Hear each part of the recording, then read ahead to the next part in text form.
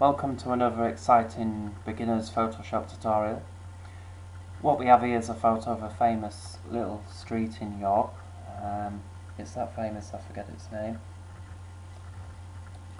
We've got a nice picture here, but something immediately stands out. The people, the buildings are too dark and the sky's perhaps a little bit too bright. Now, this is something that can only be done in Photoshop CC, but you can also do it in earlier versions of Photoshop, although the method is not quite as straightforward and as high quality. But I will run it for those of you who are using Photoshop CS6 or under. If you go to Image, Adjustments, and you're looking for shadows and highlights, it does default across, but just so you can see, if I bump it up to 100, it lightens everything down there up. If I bump the shadows, the highlights up, it darkens everything up there down. So if you want to go there and there, you've already got a vast improvement. Turn the preview on, off, on. You can see it's done alright. It's not bad. It's an easy way to fix a problem like that with pretty good results. However, in Photoshop CC, you have got this new filter called the Camera Raw filter, which we'll click on now. This is very similar, but has got much more precise control and does it far more accurately to higher standard, in my opinion.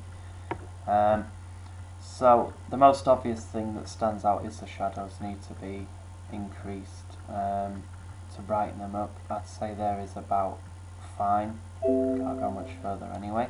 We want the highlights brought down, and then I think the overall exposure needs to be increased as well.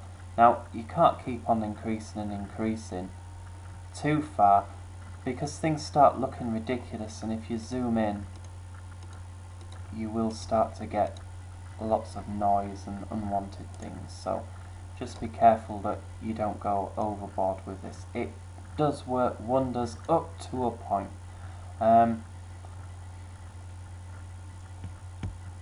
Increase the whites a bit just to get some white clouds. Pull the blacks back a tad just to increase the contrast. You can also increase the contrast there, but it starts to, again, it's doing things a little bit at a time, not too much. I would touch the clarity up on any picture that you mess around too much with the lights and darks, unless it's people's faces, because people's faces, if you've got a large face, you increase the clarity, makes it look basically like some sort of drug addict. So we'll put a tad clarity and the vibrance, of course, as well, just to increase the colours a bit, which were lost in the darkness, and hit OK. And there's the before, it's just thinking, and there's after. A vast improvement. Fairly easy. It's a Photoshop CC only one, but we did show you how to do it in Photoshop CS6 earlier. Hope you enjoyed this one. Easy one to do and impressive results. See you next time. Bye bye.